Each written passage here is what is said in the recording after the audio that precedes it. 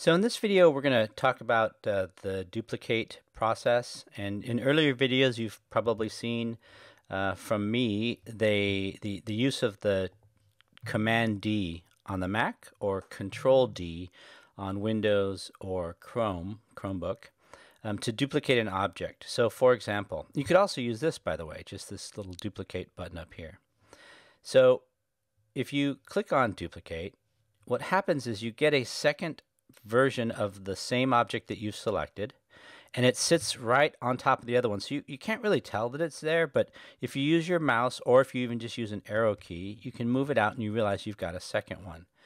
Well, that's great, but there's actually more power to the duplicate feature than just creating a second copy.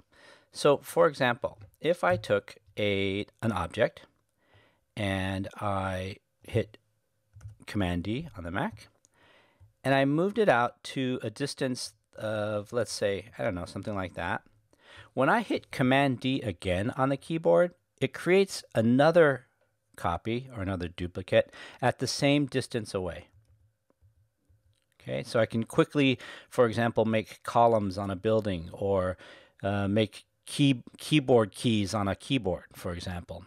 Just many different ideas can come out of and the need for duplicate and repeat. So the other thing that you can do, it's not just moving it out. So again, I can hit Command D, and if I moved it out and I moved it up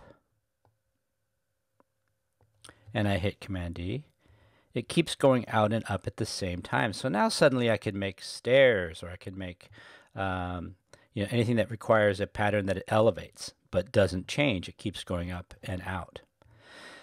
Lastly, there's another option that you can do, and I'll take this one here, and I'm going to spread this out, and I want to flatten it a little bit.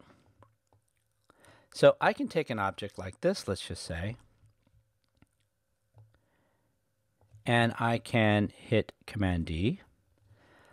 I can bring up another version of it, another duplicate, and I can shrink this one if I want to. And I'm going to hold the Option key down as I shrink so that I can shrink toward the center. Okay, and I'm doing a couple things. I'm holding Option and Shift so that I can shrink it towards the center and keep my proportions. Basically what I've done is I've made a new copy with a smaller diameter, and I left it in the center. And now when I hit Command D, it makes it again, but it makes it that much smaller and that much taller because I had raised it off of the original surface. And so as I continue to hit Command D there, you can see that it forms. And there are actually a couple of other cool techniques that we can use with this duplicate and repeat feature. So for example, if I were to take an object like this roof, if I were to Command D duplicate it, I'm going to move it out a little bit and move it up, let's just say, a little bit. I could actually use the mirror feature. So the mirror feature allows us to create a reflection of an object in any of the three axes directions. And so I'm going to choose this one. And now when I do Command D, it's going to give me the original and the reflected version. So just like that, I've created an entirely new shape. All right. And then one last one I'm going to show you. We've used this to create doorways or hole shapes. So I'm going to show you how we can use this in a circular pattern.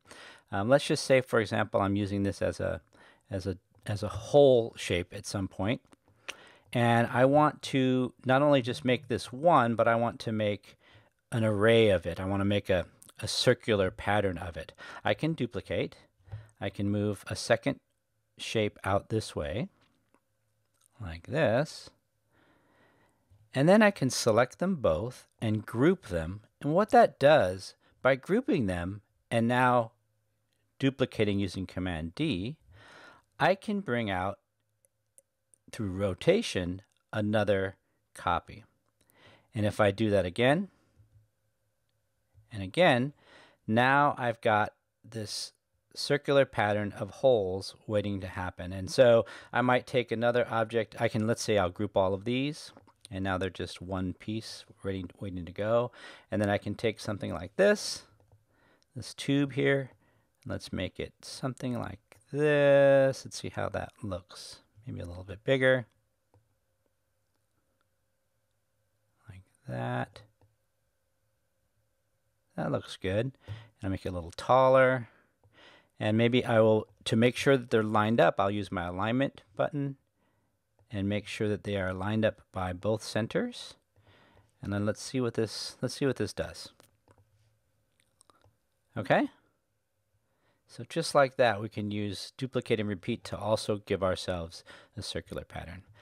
Okay, and we thought we were done, and not quite. So there actually is one more thing that I can show you about duplicate and repeat that can give even more versatility to the designs that you make. So one need there was in a class to make a kind of a cone shape, but like with a larger circle. It's to replicate the towers in the Taj Mahal.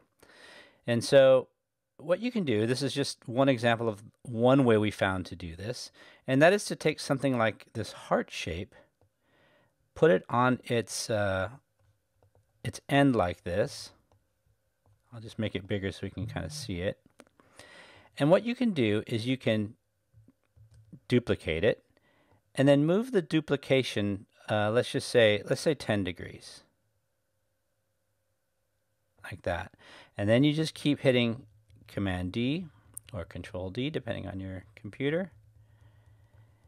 And you get this really kind of cool shape like this.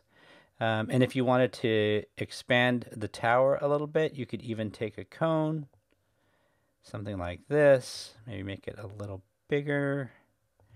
And then I'm going to bring it up, something like that. And I'm going to align them by their centers.